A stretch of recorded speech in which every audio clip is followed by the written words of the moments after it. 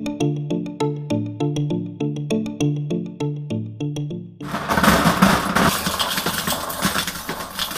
know, scrappers these days, it seems that, you know, everyone's just so focused on gold recovery that they're, you know, almost neglecting the fact that there is other precious metals and rare earths in a lot of e-waste. What I'm really noticing these days is a lot of people are scrapping and purely for gold recovery. So why are you scrapping? Oh, I'm going for gold recovery.